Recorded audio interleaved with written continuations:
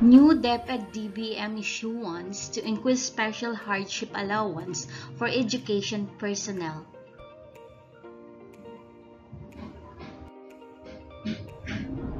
The Department of Education and Department of Budget and Management have issued the Joint Circular No. 1, Series 2021, amending the National Budget Circular 514, Series 2007, which grant higher special hardship allowance to eligible teachers and school heads.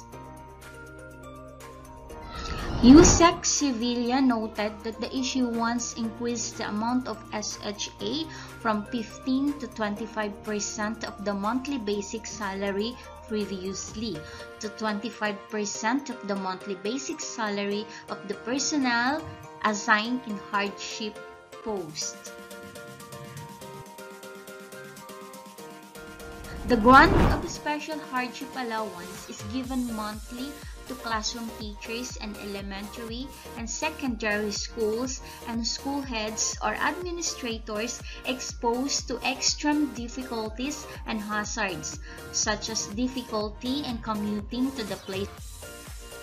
SHA can also be availed by teachers in fewer multi-grade schools, mobile teachers, and non-formal education or alternative learning systems coordinators. We continue to honor our personnel, especially those who are in the remote areas, by addressing their concern in providing their necessities according to their hard work.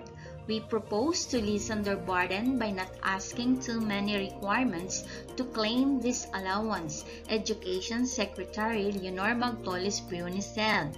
In these trying times, we salute the passion of our teachers who continuously deliver education to their learners, wherever they are. In this regard, as our Filipino educators commit to their duty, we are dedicated to prioritize their protection against any potential harm, Secretary Briones added.